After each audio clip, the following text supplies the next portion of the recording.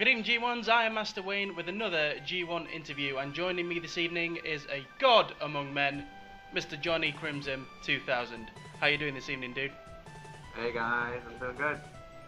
Brilliant. Right, we're going to start off with some screw attack questions, as we normally do, and then go on to your personal works, videos, blogs, and then we're going to go on with the gaming confessionals for this interview, and then we're going to go swiftly on to the random gaming questions, and then finish off with a new section, the G1 question.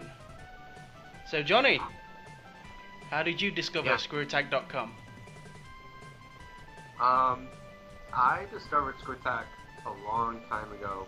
What initially got me interested was the top 10s. I found some of them on YouTube. That was like my first experience watching them, but it was back when it was still Stuttering Craig and Handsome Tom, and just from that, at first I honestly thought it was just those two doing like random videos, like they were just two buddies just hanging out together. And it wasn't until a little later that I discovered, like, hold up, there's like an entire website, you know, behind them. And I think that's when I kind of just discovered ScrewAttack.com as a whole. Yeah, that's how I found it.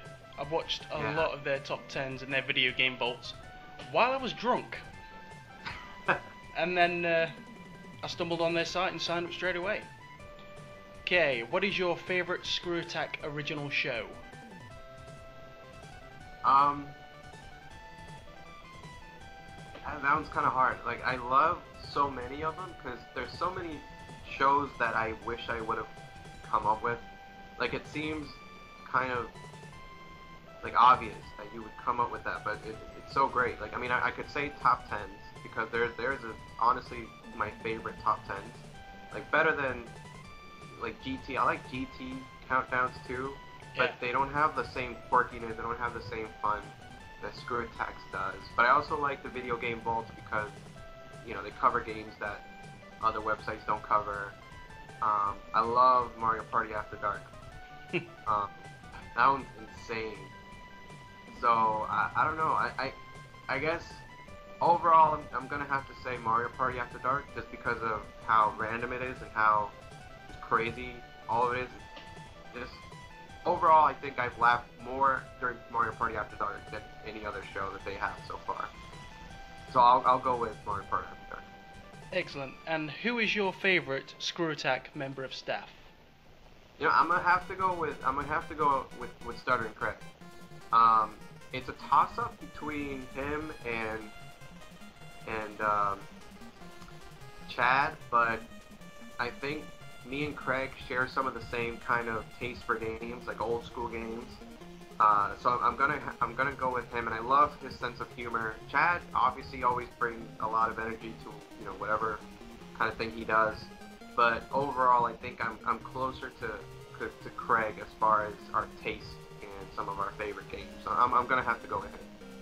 Yeah, especially my favorite of late has to be Evil Craig. Yeah. I watched Guy's the one, insane.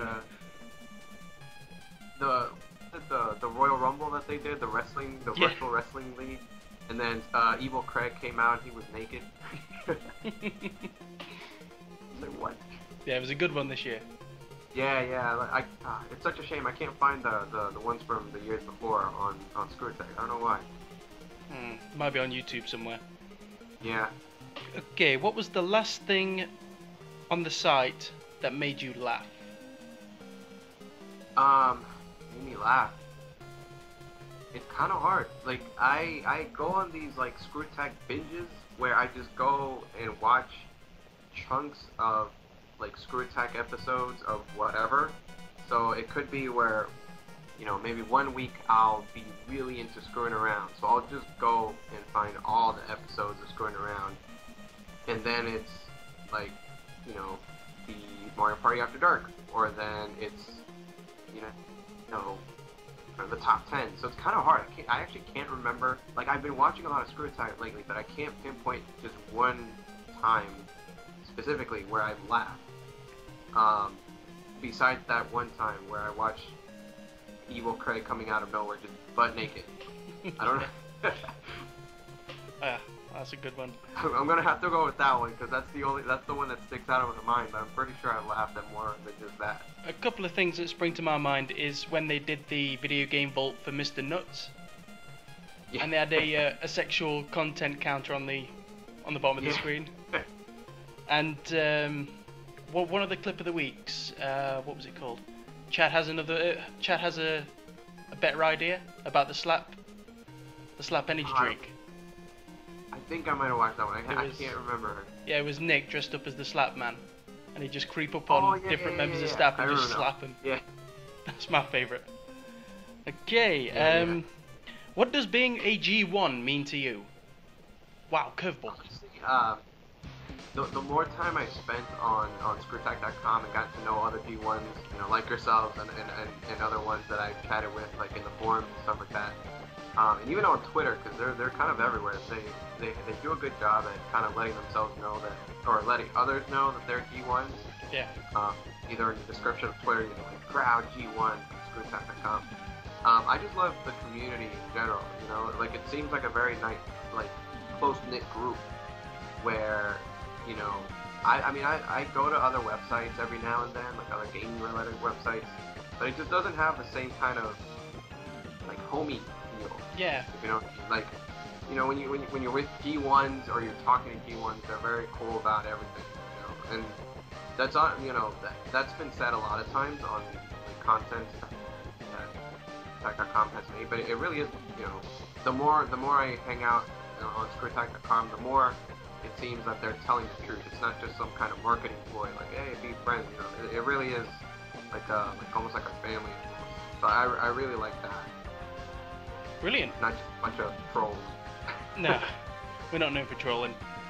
Okay, and that finishes the ScrewTech questions part of the interview, and we're going to move swiftly on to your personal works, videos, and blogs. You've done a lot. It's nope, that's not you. Okay, here we go. Okay, your latest blogs or videos. Your Legend of Zelda artwork, what was the inspiration for that? Well, in the real world, I am, like outside the internet, I am a graphic designer. That's what I went to school with. That's what I do as a profession, I guess. Cool. So I've been trying to kind of, my main thing is like I like to do work that I would want to buy, or like t-shirt designs, poster designs that I wouldn't mind having on the wall or wear myself. So a lot of that stuff deals with kind of like I guess nerdy culture, if you want to call it that, video games, things like Star Wars, superhero stuff. So I do a lot of that stuff, and near my house there's an old retro video game store. Really cool. It's not like GameStop, not corporate at all. This is like owned by like a 20-year-old guy that just got out of college, and he owns this video game store. It's really successful, and I've been contributing a lot of my artwork through that. They've been selling my artwork. So they told me last time that there's going to be an art show or an art concept they're going to be held there at the store. And I kind of was thinking like I should enter. I don't mind. I don't care if I win.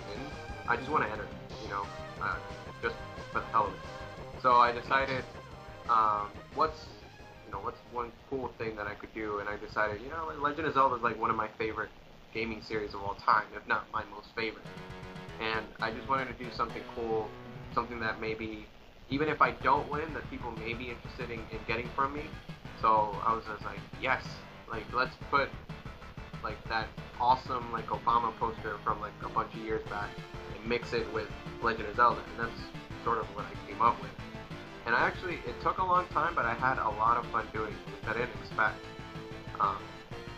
So I've gotten a lot of positive feedback from, obviously like ScrewTack, people who've shared it, who, they've told me like, oh, if you sell this, I would totally buy it. And obviously my friends and family told me that they would totally support me and things like that. So a lot of fun. I had a lot of fun making it.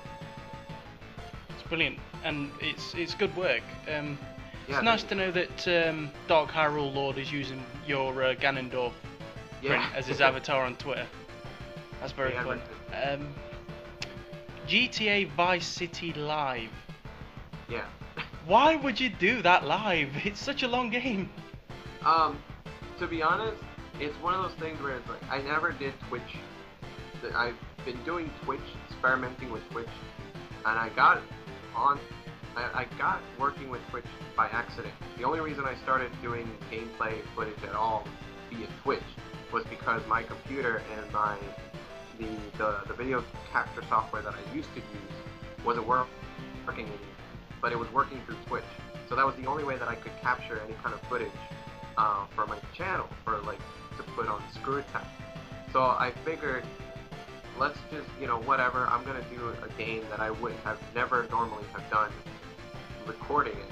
And I just decided, whatever, let's do Grand Theft Auto Vice City. I have fun. I've beaten a lot of times. I wouldn't normally have done a game if I've never beaten it, because one of the things that I never liked about recording live, the reason why this is the first one, is because I always worried that if I do a game and I get stuck, then that's just like an hour and a half people just looking at me running around not knowing what to do. But with Vice City, I've beaten it so many times, like I know what to do most of the time, and I have a strategy guide in case I do get stuck. So it's a win-win. Like I get to have fun, people get to watch me live, they get to, tell me like, oh, do this, do that, and we all have a good time. And it's Grand Theft Auto. Who doesn't like Grand Theft Auto? It is my favorite Grand Theft Auto game out of the whole series. Oh, the 80s. I love it. Like, the neon. It's the neon. Oh, what's his name? Ray Liotta as. Yeah. It's awesome. I watched Goodfellas while I was half asleep, and it was the scene when he was in jail cooking, and all I could think about is cooking with Tommy Vercetti. Yeah. It's like he's got his own cooking show. What? Yeah. Right. You've been doing a lot of Let's Plays recently. Yeah. The last one I caught of yours was the Fatal Fury playthrough. Yeah, that one was fun. That's a really, really good game. Yeah. You just want me to explain it, or? Well, the one of the things I liked about it was like the sidestepping thing you can do. The foreground and the background. Yeah. So how does Fatal Fury rack up as a game? Is it as good as Street Fighter? Is it better? The thing about Fatal Fury is like it came out when Street Fighter 2 came out, so a lot of people thought that it was trying to compete with the second Street Fighter, the good one, because everybody kind of, when they say Street Fighter, they usually mean Street Fighter 2. They don't mean the first one. Yeah. The weird thing about Fatal Fury is that the first Fatal Fury was meant to compete with the original Street Fighter, because it had the same developers, and it was actually developed by the same person. I think it was created by the same person that created the first Street Fighter. So when you think of it that way, then it's sort of like, oh, this is actually a pretty good game compared to the original Street Fighter, which is kind of it was kind of crap. But when you compare it to Street Fighter 2, then it's like, it's not that great. Because it's kind of, if you play it now, it is a little bit too archaic. It's a little too, a little bit too old school for its own good. It gets, the hit detection isn't that great. The boss is ball-bustingly hard if you don't know what you're doing. So it'll get on your nerves a lot. But, by itself, I still like going back to it, just because I love SNK fighting games in general, so I can kind of do that. Brilliant. Right. Out of all your works, all your videos and blogs, what is your favourite? Ooh. I'll say my favorite video so far is my retrospective on Strider. Just because it's gotten so much good, like a lot of good reaction. Craig himself liked it, so that's reason enough for me to like it. Like, hey, Stuttering Craig from ScrewTech.com can say that it's an awesome video, then I'm doing something right. And it's I thought that it came at the right time because I made that video before there was any kind of announcement of, you know, there's a new Strider game coming out. So I figured if, you know, I'm kind of helping people get ready for the new Strider game that's going to come out. If they don't know anything about Strider, they can come check out that video that kind of does a retrospective on the series and kind of get caught up before they get their new HD Strider game. As far as the blogs, I don't really know if I have a good one. I guess my reaction to the Xbox One announcement has been the most popular, and I think that one got a lot of attention. I saw a lot of people, you know, I don't know how many, like 100,000 reads, and I'm just like, I in the library when I was bored. It was like, I didn't think it was going to get that much attention, so I guess people liked, or maybe didn't like what I said, but I guess it created a lot of buzz. So that's what generally happens. You're doing nothing, you think, I'm going to write a blog, and then yeah, bam. Well, that's what I always do, and they always get like published on the front page. I mean, you know, maybe I should do this for a living. Yeah, do it. Right. Have you got any future projects coming up that you might want to let us in on? There's one that I'm playing around with. So I'm a graphic designer, and there's one thing that I've always wanted to do is work with animation. So I'm trying to find a way to kind of bring, you know, something that I learned in school, and something that I like animation. Maybe not the, you know, I'm not talking like Disney Renaissance hand-drawn animation or like Pixar CGI animation, but just something along those lines. Something where I can introduce a little character here or there, and then make it into its own series. I'm still playing around with that, but I really, like, I've been working with, you know, just sketching out ideas, writing out plans, scripts, and things like that. It's one of those things where I do it on the side, but hopefully it'll kind of all work together towards something big. And, you know, I hope that one day I can get something out of it, if the planets align right. I think it would be a lot of fun. That's the one thing that I'll say about myself. I only do things like if I have a lot of fun, and I've been getting really excited about this one. So hopefully it'll be a lot of fun. Hopefully it's not like one of those things where it's like, oh, it's too much work. Because at that point, like, what's the point? If it becomes a chore, then I don't want to do it. Very awesome. That's something to look out for. And is there any G1 out there you would like to do a collaboration with? Any collaboration project? I would say, I mean, any one of them really. I like being able to work with other people who share the same, you know, hobbies as mine. Obviously, video games. You know, I like comic books. You know, big Marvel fan. Although I am a DC, I'm rocking the Superman shirt right now, so I don't really lean one way or the other. But you know, I think it would be fun either way. Like, you know, I think as long as everybody just has fun. Brilliant. Okay. You know, everybody talks about video games, but there's one that really caught my eye. Was your reaction video to the WWE Network? Yeah. Yeah. I just wondered, what kind of stuff does that entail? What are they trying to do? Well, honestly, I was a fan for, like, it kind of goes way back, me in wrestling, because I'm originally from Mexico. I live in the United States, but I'm originally from Mexico. And obviously over there they have like luchadores and lucha libre and stuff like that. It's a little different over there because they kind of see them as folk heroes. That, you know, they're not like entertainers, superstars. You know, when we, because they all have masks. They're pretty much like, you know, like the neighborhood superheroes. So I've always been fascinated by that. And obviously over here it's a little different. But growing up in high school, middle school, I think around that time, my friends were the ones that got me interested in like American wrestling. I wasn't really into it until they kind of brought me in. So for a good while I was really interested, and after that I kind of fell out. But then I saw this at the CES this year, the WWE Network, and it really caught my eye. If only because it's sort of like a Netflix service where all of their pay-per-views and I think their shows and stuff like that will be available. for really cheap. And I thought, well, I don't really like the stuff they have now. I'm not really that much of a fan as much as I was back then. But at least I could still watch all the stuff, you know, from back in the day when I was really into it. And it's better than going on YouTube and finding, like, you know, the same thing running at like 240. Yeah. And like freezing every other second. So I actually got really excited about it. So I may be picking it up. Plus, it includes WrestleMania, and that, to me, WrestleMania, whether you like the show or not, it's still sort of like an American, you know, staple, like an institution. Yeah, it's like Super Bowl. Like, even people that don't like football still watch the Super Bowl. Exactly.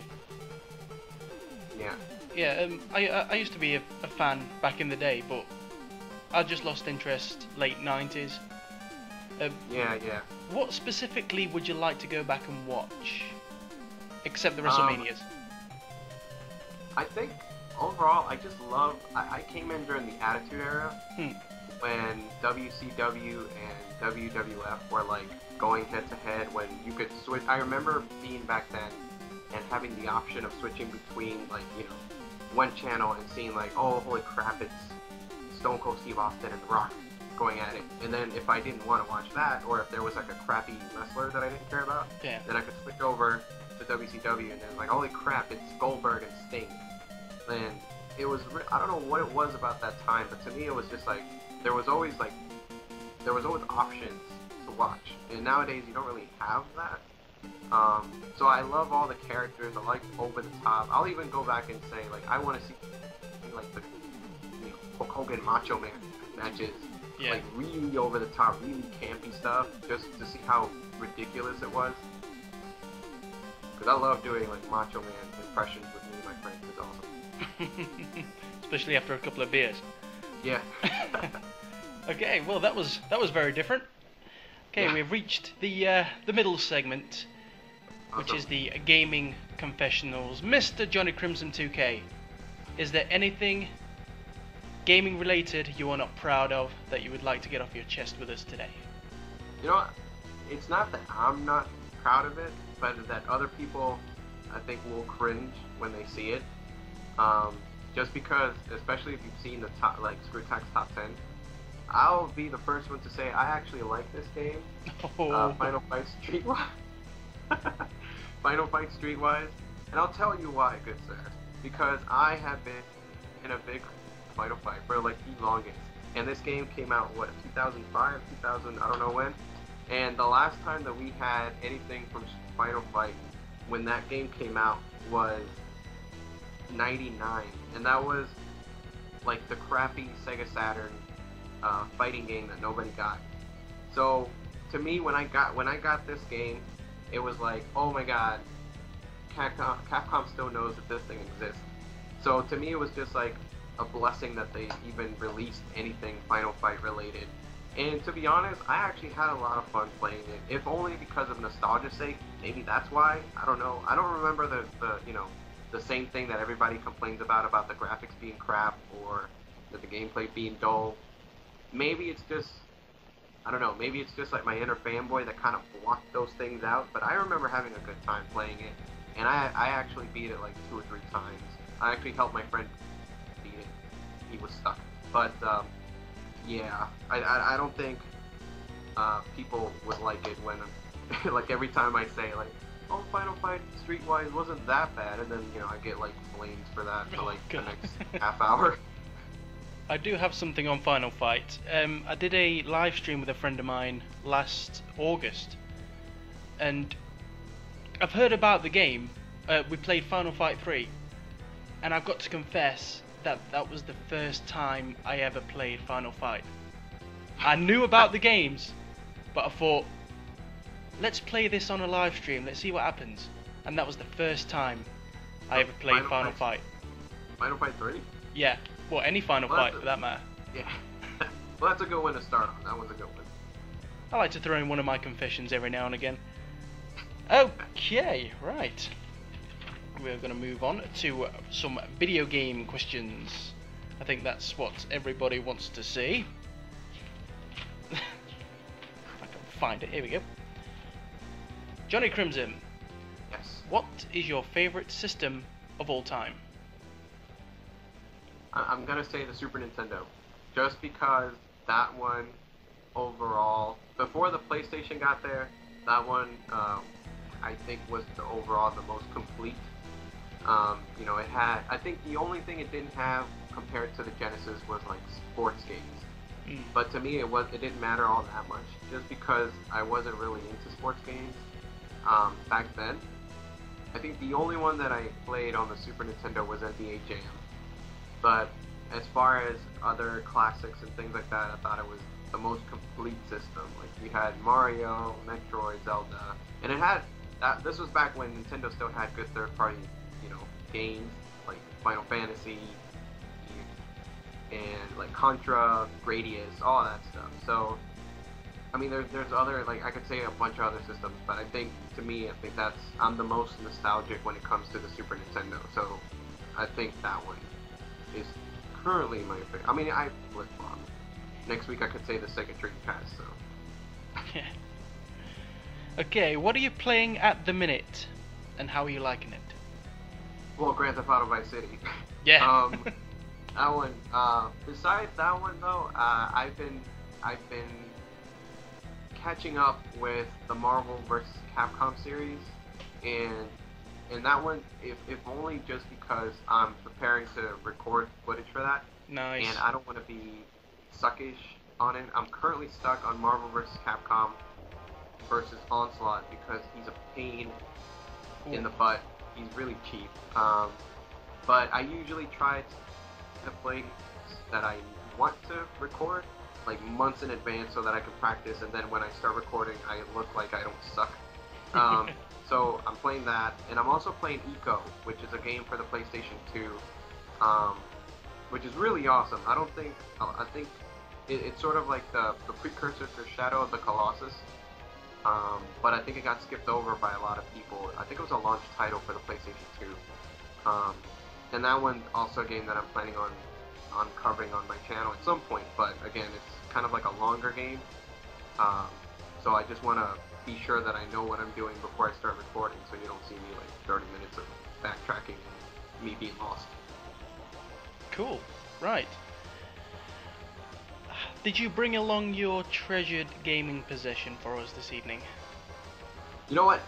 Not a gaming possession, but I do have something with me that's pretty awesome, and I'm actually very proud of it. Bring it on. You know what? Okay. It's actually right next to me. This is Mjolnir. Aha! This is Thor's hammer, and it's come with like the handle and everything. And I'm very proud of it because I actually made this myself. I made it for Halloween. It's made out of PCP pipe. I think this is foam, paint, and leather.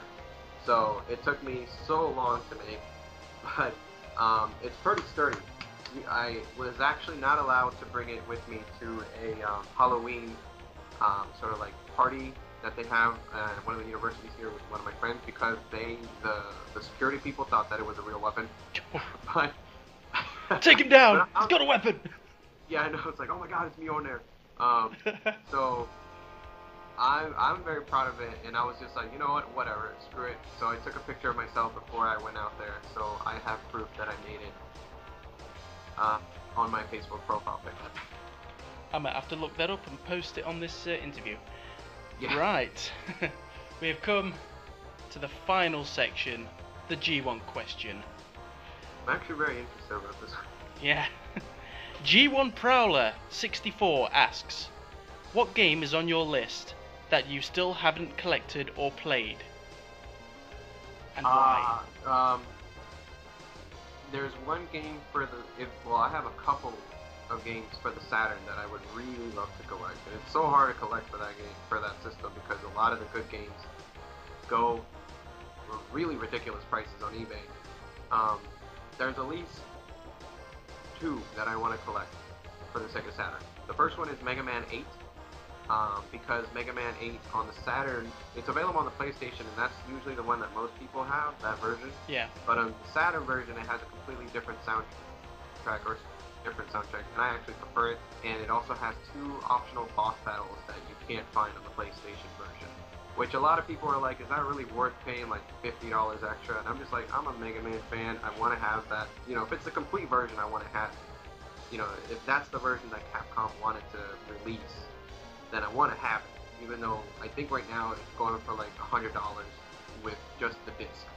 It's ridiculous, but it's for real gamers. That's, you know, damn it, you'll do it.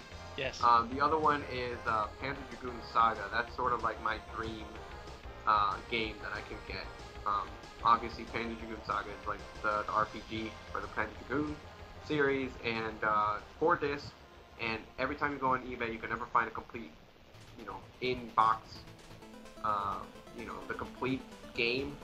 Or every time I've gone on there, I always find like, all right, disc 1 for $50, disc 2 for $100, disc 3 for like something ridiculous. So that's gonna take a while to get, but I would really love to play that game. Okay. Next question is from G1 A Zero to Hero, and he wants to know turn-ons. Goombas. What turns you on? Goombas. No. The sound when you squish them. You know what? This is sort of like private, but I think it has to do with the gaming. I don't know if it counts as a turn on, but it's one of the qualities that I like about a girl. And I'm being dead serious. Like I'm not kidding with it. Like I like a girl that just because it's so rare. Maybe I'm not hanging out with the right group of people, but I like a girl like when I meet them, and maybe they don't games, because I've had it happen before with a couple of girls that I've met. They're hanging out with, you know, my group of friends. You know, we play games all the time, like Halo, and we used to play like Guitar Hero and stuff like that. So they'll just be like there on the side, like, oh, I'll watch you guys. I really like it when girls can just be like, all right, screw that. I'm not just gonna sit on the side and just let you guys have fun. Like, let me. I want to learn how to play too. And yeah, they'll get their ass kicked and stuff like that. But the fact that they try, something about that. And have some fun doing it. Yes. Yeah, like I don't know why. Like I find that really attractive that they can get into something that, you know, that I like. That's like my hobby. So I don't know why. Like they could be like, it's not even, you know, they can be smoking hot and like, you know, they don't play video games. Like I was like, all right, they're pretty to look at. But if it's like an okay looking girl, and then she picks up the Xbox controller, I'm just like, oh my god, that girl's so hot. Exactly. That's brilliant. That is the end of this interview. Thank you very much, Mr. JohnnyCrimson2000, for joining me this evening. Do you have any parting words? I hope that everybody enjoyed this interview. This is actually, I think, my first time on camera, so rare. Lovely. Okay, I've been Master Wayne for G1 Interviews on G1 Features. Good night and take care of yourselves. Ciao, guys.